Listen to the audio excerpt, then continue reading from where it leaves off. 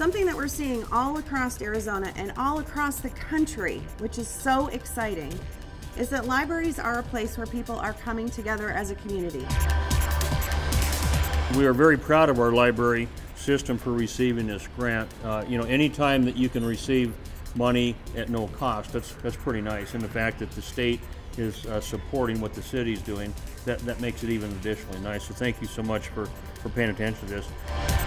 We're fortunate that we received an LSTA grant that will fund our programming for the next year.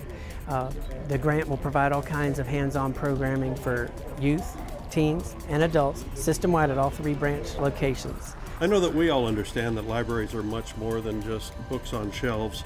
So with all of that in mind, and with the grant that we're receiving today to extend and expand the services that we provide to our Glendale residents, I'd like to extend my own thanks to Secretary of State Michele Reagan for personally coming out here to Glendale on behalf of the Institute for Museum and Library Services in Washington, D.C. to present that giant-sized check for $23,950 for our Glendale Public Library. Thank you.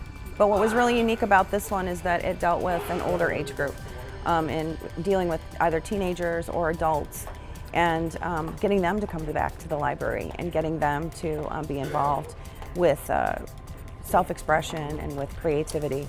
You don't see a lot of projects that are tailored to that age group, so we were really excited about it. We're still in the early stages of planning this grant, but it could be anything from creative writing to storytelling to arts to zombie makeup.